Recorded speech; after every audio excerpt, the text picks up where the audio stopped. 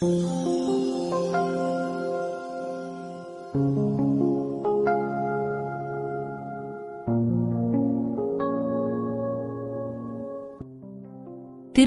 காலம், முதலாம் வாரம், திங்கட்கிழமை. இறைவாக்கினர் எசையா நூலிலிருந்து வாசகம். அதிகாரம் 2, இறை வசனங்கள் 1 முதல் 5 வரை. யூதாவையும் எருசலேமையும் குறித்து ஆமோஸின் மகன் எசையா கண்ட காட்சி. இறுதி நாள்களில் ஆண்டவரின் கோவில் அமைந்துள்ள மலை எல்லா மலைகளுக்குள்ளும் உயர்ந்ததாய் நிலைநிறுத்தப்படும். எல்லா குன்றுகளுக்குள்ளும் மேலாய் உயர்த்தப்படும். மக்களினங்கள் அதை நோக்கி சாறை சாறையாய் வருவார்கள். வேற்றினத்தார் பலர் அங்கு வந்து சேர்ந்து, புறப்படுங்கள், ஆண்டவரின் மலைக்குச் செல்வோம், யாக்கோபின் கடவுளின் கோவிலுக்குப் போவோம். அவர் தம் வழிகளை நமக்கு கற்பிப்பார், நாமும் அவர் நெறிகளில் நடப்போம் என்பார்கள்.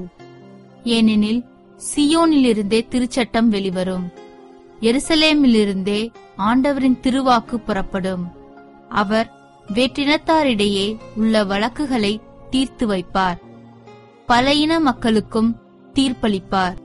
அவர்கள் தங்கள் வாள்களை கலப்பை கொழுக்களாகவும் தங்கள் ஈட்டிகளை கருக்கரி வாள்களாகவும் அடித்துக் கொள்வார்கள். ஓர் இனத்திற்கு எதிராக மற்றோர் இனம் வாள் எடுக்காது. அவர்கள் இனி ஒருபோதும் போர் பயிற்சி பெறமாட்டார்கள். யாக்கோபின் குடும்பத்தாரே, வாருங்கள், நாம் ஆண்டவரின் ஒளியில் நடப்போம். இது ஆண்டவர் வழங்கும் அருள்வாக்கு. இறைவா, உமக்கு நன்றி. நற்செய்தி வாசகம். மத்தேயு எழுதிய நற்செய்தியிலிருந்து வாசகம். அதிகாரம் 8, இறை வசனங்கள் 5 முதல் 11 வரை. அக்காலத்தில் இயேசு கப்பர்நகூமுக்குச் சென்றபோது நூற்றுவர் தலைவர் ஒருவர் அவரிடம் உதவி வேண்டி வந்தார். ஐயா, என் பையன் முடக்குவாதத்தால் மிகுந்த வேதனையுடன் படுத்து கிடக்கிறான் என்றார். இயேசு அவரிடம், நான் வந்து அவனை குணமாக்குவேன் என்றார்.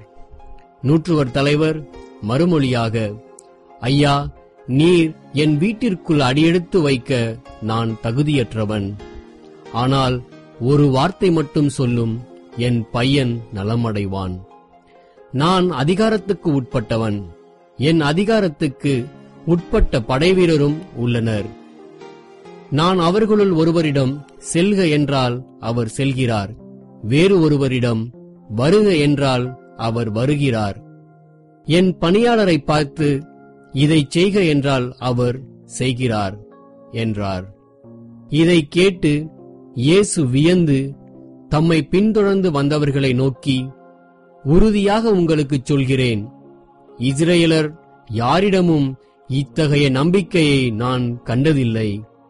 கிழக்கிலும் மேற்கிலுமிருந்து பலர் வந்து ஆபிரகாம், ஈசாக்கு, யாக்கோப்பு ஆகியோருடன் விண்ணரசின் பந்தியில் அமர்வர் என்றார்.